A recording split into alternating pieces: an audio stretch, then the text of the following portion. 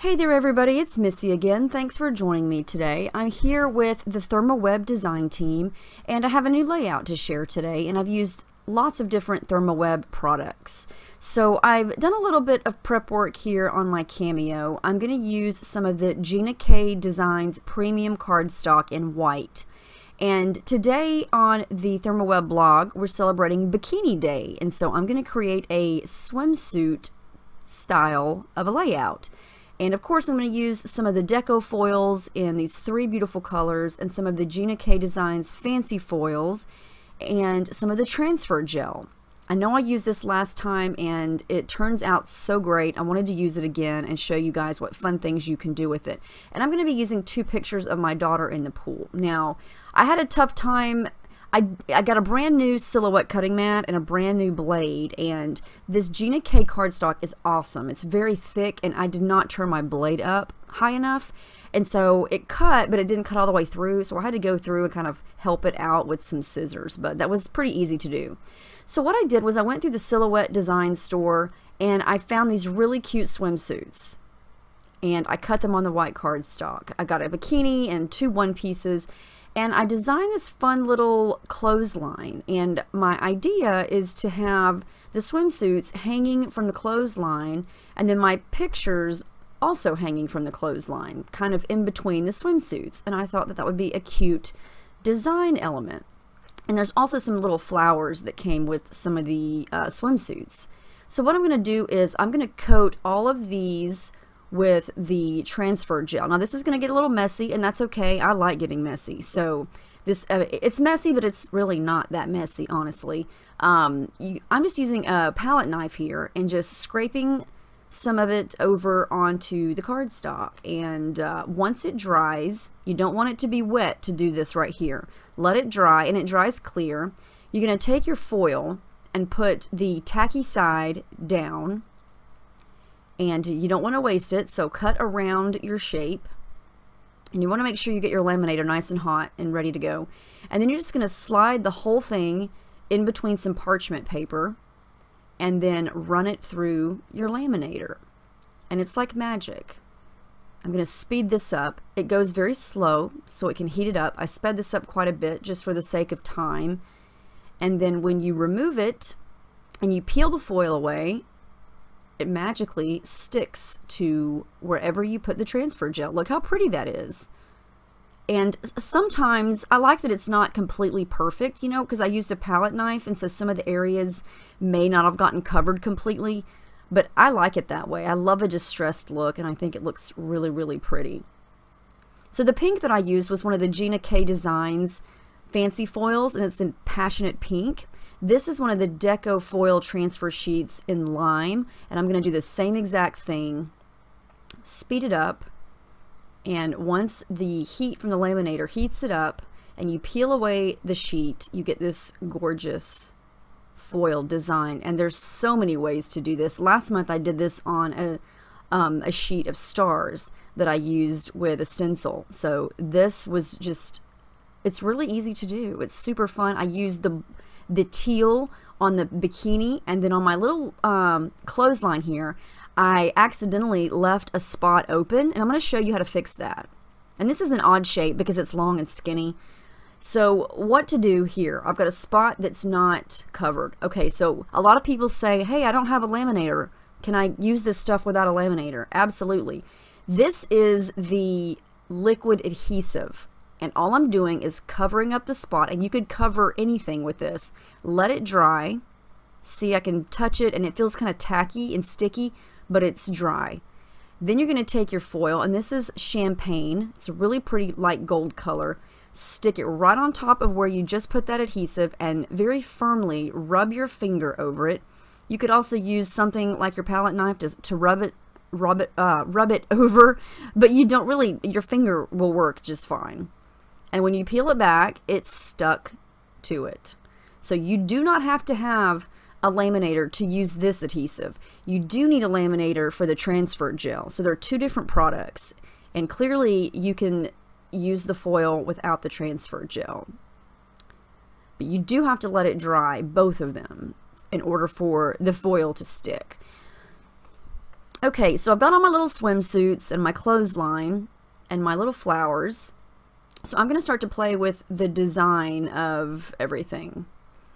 And I don't really have anything else picked out at this minute. I'm just kind of playing around with what I have. I'm going to use some clear gesso on some white cardstock here, and then just sort of start with some sprays to create my background.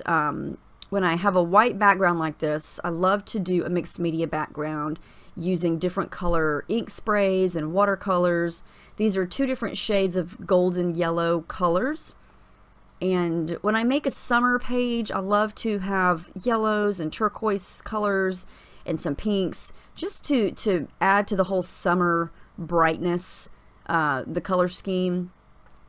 And so I'm going to kind of zoom through this because it's, it took me a while to do this. I'm pretty picky when it comes to my backgrounds, so it did take me a little while. So I sped this up quite a bit, and I'm just using the packaging technique. I'm using a brush. I'm using the nozzles to splatter. I want to kind of have a little bit of a sky, a little bit of a sunny area at this point. And this layout just kind of, there's a lot going on, and took me a while to do it all. Mainly because of drying time. It does take the adhesive and the transfer gel time to dry. Okay, so I went through my cut files. I knew I wanted some clouds up in my sky, and this is a cloud cut file from the cut shop, and I just cut it on some white cardstock, and it's just going to be a design element. I'm not going to add any foil to it or anything. So I'm going to replace everything like I think I want it on top of what I have so far on my background. This is also a Thermoweb product. This is the, what is this called? Before I say the wrong name, iCraft Mixed Media Adhesive, and it is a super strong liquid glue. I use that pretty much for everything on this layout, and it is great glue. It dries clear. It's very, very sturdy. I have all of my products sitting right here on my desk, and I just know I'm going to say the wrong name for one of the products. So now what I'm doing is creating my little clothespins. I decided that I needed little clothespins to connect my bathing suits and my pictures to the clothesline. What I've done here, this was off camera, something that is super easy. I just added some tissue paper and some pink random pattern paper behind my pictures there, and I use my distress tool to just ruffle up the edges a little bit. And now I'm going to get back to designing. Now I know that I want the swimsuits right there, so I'm going to go ahead and use my liquid adhesive to glue those down. And I don't use anything to add dimension to my page. I feel like it's plenty dimensional. So I'm going to I'm going to cut these little clothespins, and all I did was take the Deco Foil liquid adhesive and just smudge little lines on the cardstock, let it dry, and then rub the foil over with my finger, just like I did earlier. And up close, these just look like little dash marks, but they look like little clothespins holding up the swimsuits. And I'm going to come back later on and make some bigger ones to hold the pictures. So I decided at this point of the layout that the bottom part was kind of empty and it needed something else. So that something else was some pink. So I went back into my stash of watercolors and did a little more packaging and smushing and splattering with some pink. And I think that was the perfect color to add. I think it just kind of evens everything out. And there is some pink in the photos, so I wanted to pull that out just a little bit. And with the main swimsuit in the middle being pink, I thought that the pink was perfect for the background.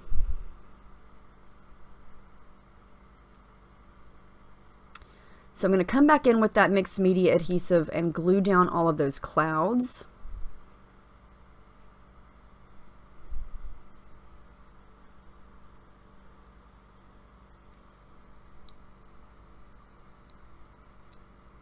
And I like how this is looking so far. I think the clothesline idea was fun. I was hoping it would turn out in my mind. And actually, you know what inspired me to do the clothesline was a cut file that I found in the Silhouette Cuts, or the Silhouette cut file store.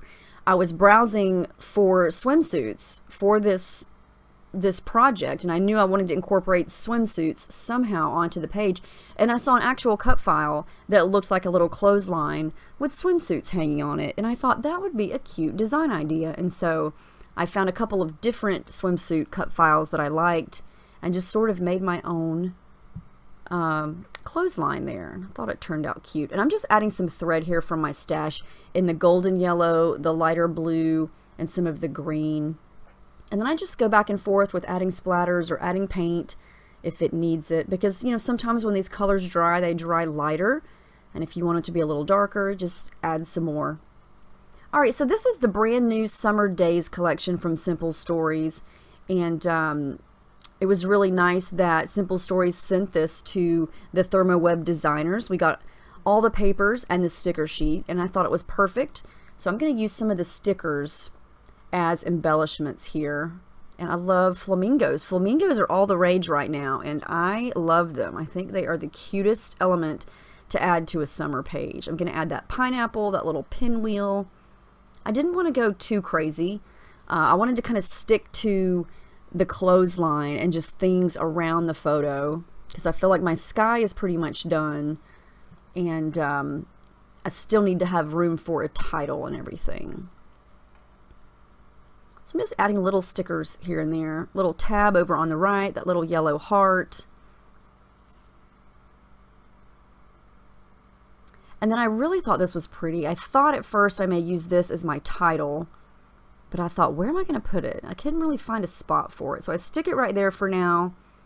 And I like it, but I just didn't love it. The more I look at it now, the more I do like it. A lot more, I think. But I like what I decide to do in the end. Now this really jumped out at me. This little cut apart piece. I'm going to fussy cut this out and use this up top, because I know I've said this before, but when I create a summer page, I like to have a sun on there somewhere, and so this was perfect. And I thought, do I want it on the side? Do I want it in the middle? And I decided to put it right there, and that kind of acts as the sunshine, but it also adds in a new color. It introduces that red. It's not a full-on red, but it's more of like a deep reddish pink in the hello part. And so I thought, do I really want to add this in because it's a new color? But it winds up looking okay. I do leave it, and I add some yellow thread under it and make sure everything's glued down. And then what I decide to do is add in a deeper reddish pink color down at the bottom to pull out the red from the hello. So I've got all shades of pink going on, and I like how that looks. I think it just kind of makes that area look a little richer down there at the bottom.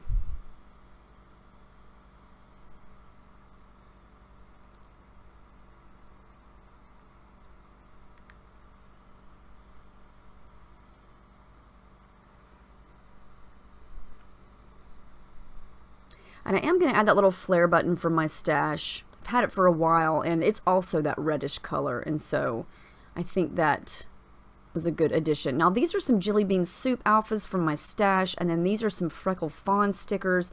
This is from a new Pebbles collection. I just got this, and so I decided to change out the light colored flamingo for this darker pink flamingo, and I'm going to add in a couple of these tropical hibiscus flowers just to add a little more pops of color.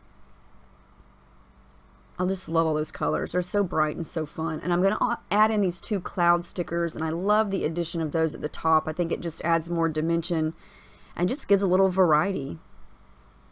Another sticker.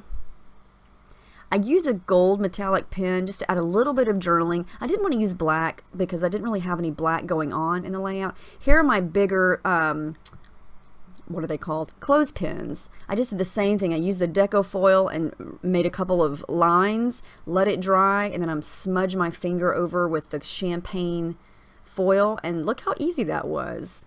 And these are definitely homemade looking clothespins, but I think they're cute, and they look like they attach to the photos. I did add a strip of pattern paper and a couple more stickers down there at the bottom, and I also did a little bit of stitching, but there's the final layout. I tried to get the best photo I could so you could really see all that shiny foil. Look how pretty that is. I love the texture. It actually looks like fabric on a swimsuit. I just think I love how this turned out. It was so pretty. I love the foils. I hope you guys do too. I hope you give these a try. Give the transfer gel a try. Give the adhesive a try if you don't have a laminator. It's a lot of fun. Always get really pretty results. Let me know if you have any questions about any of this. I know there's a lot of product going on. So let me know, and I will see you guys in the next video. Thanks for watching.